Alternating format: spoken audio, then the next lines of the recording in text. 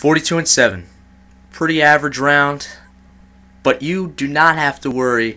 Judging by the terrible enemy teammates, the overused PDW, and the very familiar map Raid, and probably most importantly, the final score that you already see in the title of the video, I can assure you that this game does turn out pretty well. Apologies in advance for the awkward introduction, fellas. What is going on? It's Jimmy or Ballish521. I don't really know why I was talking like that. Probably need some awesome intro music, but it's not happening.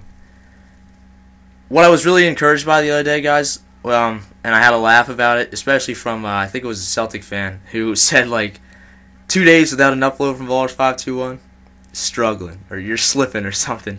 And if you would have said something like that, like, a month ago, I would have called you crazy, because that's when I would be uploading, like, 1 or 2 times every 2 weeks. But I really do appreciate stuff like that, how you guys are actually excited to see a video from me every day or so. And all that is great encouragement that I really do appreciate. Those comments like that is the stuff I love, and I got a good laugh out of it. But in the last few days I haven't uploaded for you guys. It hasn't been a feeling of not having the motivation to put a video out.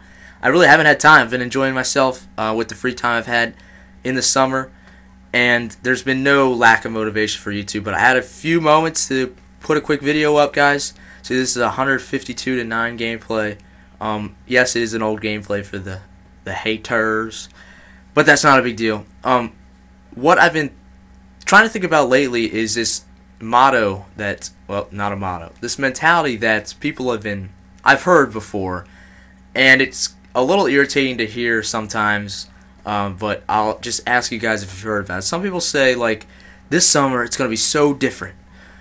This summer I want to do something every day and not waste a single day of my time off and blah blah blah and live it up and yeah, go crazy, life is good. When in all reality, there's never going to be one of those times where there's not a lazy day and you just don't feel like doing anything.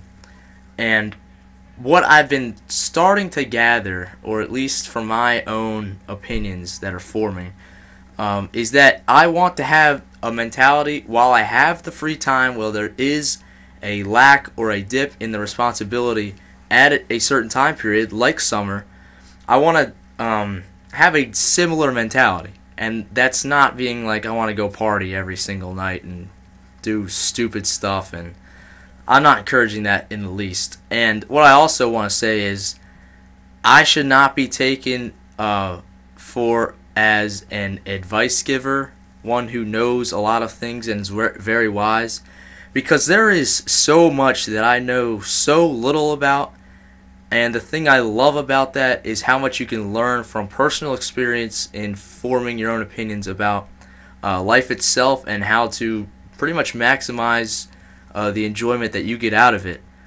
Is just doing different things, finding things that you enjoy. And if I had to say one thing, a lot of people, once you get to a certain age, you kind of feel like now's your time where you can go out a little more and just try new things, hang out with friends.